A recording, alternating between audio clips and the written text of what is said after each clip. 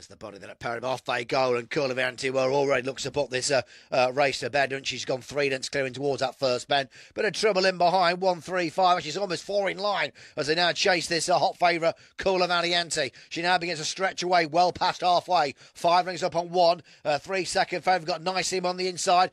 6 running a decent race here, sits in third, but off the final corner, Coolavanny Aunty. Trap 3, Lights Out, has run a pretty decent race here, and it's chasing on back in second. 2, 3. Looks like it was 5 back in third. So that completes the action at Perry Barr. An entertaining opening round. Most of the hot favourites have safely got through. We'll be looking forward then to the action this evening. As I've alluded to, then we've got a double header this evening, and we'll be kicking off with the first at Sheffield at 6:19.